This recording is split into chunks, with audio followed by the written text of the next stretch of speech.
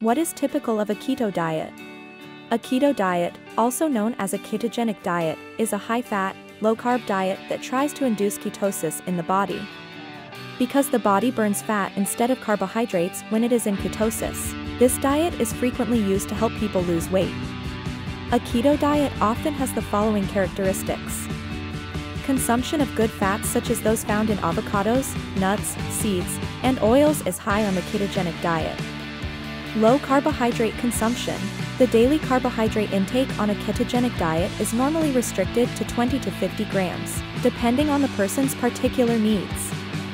A ketogenic diet does include reasonable amounts of protein from foods like meat, fish, and eggs, yet it is not necessarily a high-protein diet.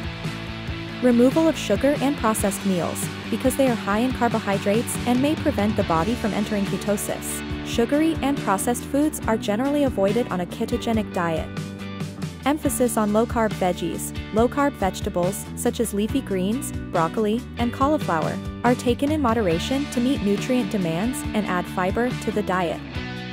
Water consumption should be increased since a ketogenic diet causes the body to expel more fluids and electrolytes.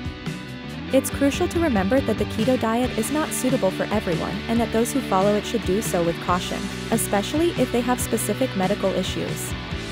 When beginning a new diet, it is usually advisable to consult a healthcare professional or licensed dietitian.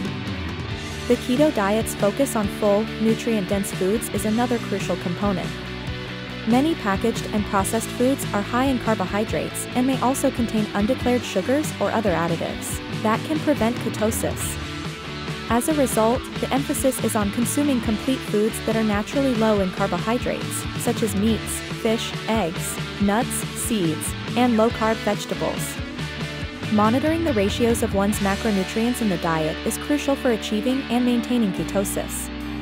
Because even little amounts of carbohydrates can cause the body to exit ketosis, many people who follow the keto diet use apps or online tools to keep track of their protein, fat, and carbohydrate intake.